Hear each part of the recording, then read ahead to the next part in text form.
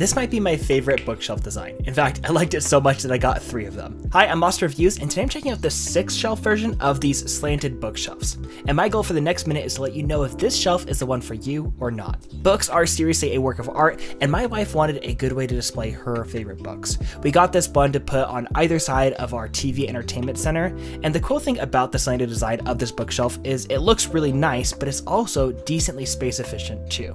It doesn't take up nearly as much room as a traditional bookshelf does. This one also has a little box on the bottom, which is a nice little add.